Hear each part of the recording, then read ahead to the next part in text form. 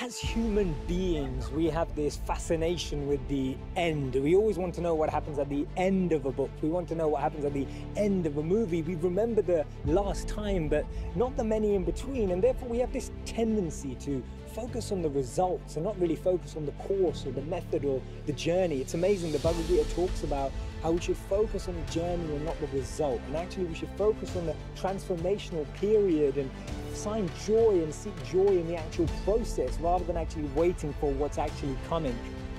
It was Leo Tolstoy who said that the changes in our life must come from the impossibility to live otherwise rather than just a mental resolution to want a new life. We can never take the world higher than where you visited internally. And just remember, it's not about how slow you go, just as long as you don't stop.